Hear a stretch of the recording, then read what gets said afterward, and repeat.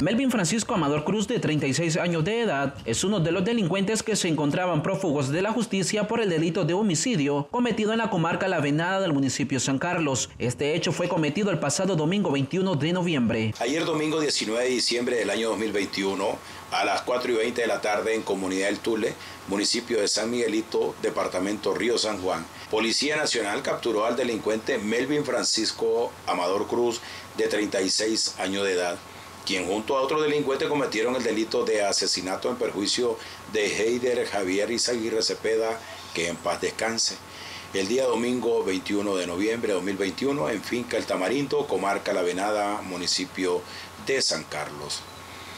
Policía Nacional determinó que el domingo 21 de noviembre el sujeto Melvin Francisco Amador Cruz, junto a los delincuentes prófugos Yeltsin José Gutiérrez Rocha y José Alejandro Aguirre, motivados por el robo, ingresaron a la vivienda de María Leonora Aguirre Laguna, de 35 años de edad, y realizaron disparos con arma de fuego a Jeyder Javier Izaguirre Zepeda, que en paz descanse, provocándole la muerte.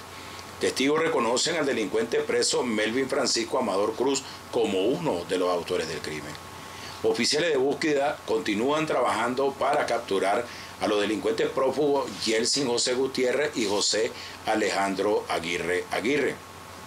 Delincuente preso, autor de muerte, homicida y robo con intimidación, asalto, Melvin Francisco Amador Cruz, con antecedentes delictivos de robo con intimidación, asalto, robo con fuerza y abigeato.